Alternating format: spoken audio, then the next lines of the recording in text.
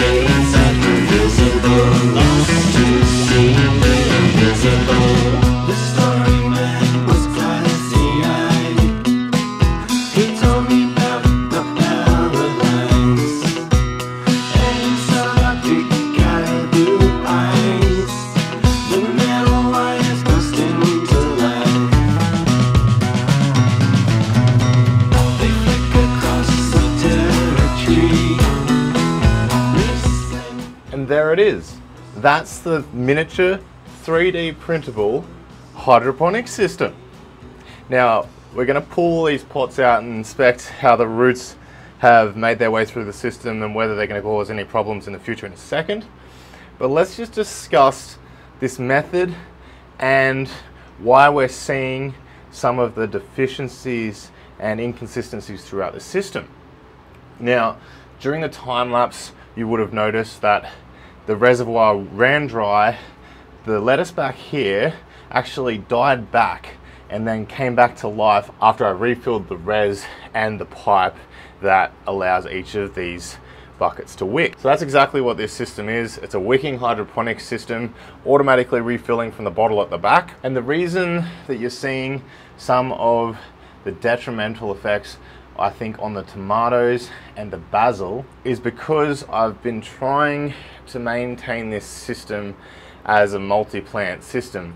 However, I know that the lettuce can't handle too intense light. So I've had this 200 watt full spectrum grow light turned down to about 50% the whole time. And you can see with the legginess in the basil and the tomatoes that they haven't enjoyed it as much as the lettuce, which is actually doing really well in this system. The negative effects on the lettuce, probably because of the fact that I'm using a full strength nutrient, so about 2 to 2.4 EC, a grow nutrient, whereas usually I would use a 1.3 to 1.5 for the lettuce. Adjusted the nutrient to sort of deal with all the plants in the system, but I've tailored the lights to the lettuce. So if you were going to run this system, I'd recommend doing either your fruiting or, you know, your plants that can tolerate a higher intensity of light, or your lettuce and your greens. So then you can have your EC perfect, your lighting conditions perfect, and you won't see this mixed bag of results we've got here. I'm actually pretty happy with how all the plants performed, considering, I mean, these 3 tomatoes are competing not only with the other plants in the system for the nutrients, but they're actually competing with 3 other tomatoes for the 1 pot. And realistically, you really only want 1 tomato in that pot. The cucamelons did really well. They are showing signs of stress, obviously, but again, that is a fruiting vine. So if you are more realistic than I am, and I never expected this to be a perfect grow because of all the mixed plants, I think you can get a really good grow out of this system. The reservoir was a bit small considering how many plants we had in the system. I really should have thinned out the lettuce, but here we are. So I'm actually surprisingly happy with how this system turned out. It doesn't take much filament. It's a fun little project and it'd be great for kids to do. The res size is actually pretty ideal for greens, although you may need a bigger res if you're going to go for your fruiting plants. However, I wouldn't suggest like large fruiting plants like these tomatoes. I think this would be a really good strawberry system, and I may do a strawberry grow in it in the future now that I've seen how it performs. If there's enough interest in this system, I will make ends that can hold larger reservoirs. So if you are interested in that, please let me know in the comments and I'll gauge how much interest there is in this system, and if you could leave in those comments what kind of containers you'd like to use, because I'm not familiar with like every container style that's widely available throughout the world. So just leave a comment down below and I'll see what I can do. So I'm going to pull apart this system and show you what it looks like with all the roots and stuff, but that's right after a word from the sponsor of today's video, Squarespace. Squarespace is an all-in-one online tool to allow you to build websites and online stores with access to powerful marketing and analytical tools. It's a great tool to allow you to build a meaningful online presence, collect donations with Apple Pay and PayPal, share socially with a configurable sharing button, and its powerful analytical tools give you insights into who's viewing your website and what they're looking for. I've been using Squarespace for the last couple of months to build my own website, and it's been super intuitive with all the tools that I've needed to create both a beautiful online presence and the ability to communicate the message I'm trying to convey. So if any of this has piqued your interest, head over to squarespace.com for a free trial, links in the description, And once you're ready to launch your website, head to squarespace.com/Hoocho for 10% off a website or domain. All right, let's pull apart this system and see how the roots have behaved within this environment. Oh, that's pretty cool. Have a go at that. That's a nice bouquet of lettuce. So, this is the basil. And again, really, ooh, it's caught up in the cucumber. The lettuce, again.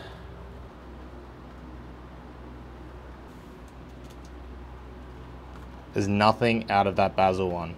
Okay, that's really interesting because you know what that means? That means that the wicking action is drawing enough water and nutrient up into this grow media that this whole basil plant can sustain itself with just the roots in this grow media. So when it does start looking for more water and nutrients, it'll start to move its way down into the res, but that is a good pot size for that basil plant. That's what I'm getting from this. So this is the interesting one. I'm really interested to see what we're gonna get out of this tomato, and I think we're gonna have excesses of roots coming out because it's gonna be, I can even see on top where the roots, like it's taking up all of the cocoa.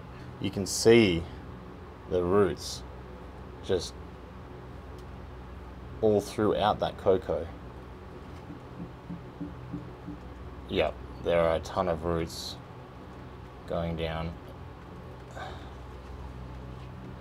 Yeah, look at that. So I don't think this pot size is big enough for 3 tomatoes. I think you might get 1 tomato, but you will need to repot. I don't think you could, oh, you might be able to get full term with maybe a determinate tomato, a small bushy tomato plant. I think you may get away with this pot size. May, I'm not sure. And interested to see this one. Nothing. Absolutely, I was actually expecting the most to come out of this one. So that tells me that that is a decent pot size as well. And as you can see, again, we've got the roots are actually all throughout this media. So I think you may actually get away with using this pot size for your cucumber. Yeah, very cool. Now, surprisingly, I'm actually okay with this pot size. Maybe for a single lettuce. There's not much media in it, and I would highly recommend, if you are using this system, I mean, the more media the better. This pot size is great. So the hooch adapters with another pot stuck on top, that works fantastically. So if you have a hole saw and a glue gun, that's the way to go. You will get away with single lettuce, I think, in the hooch buckets, but the negative of them is they will take more filament, and have a feeling that it will be easier to reuse these pots than it will be these pots, because the filament can be porous and the roots will make their way into the filament. They'll be hard to clean.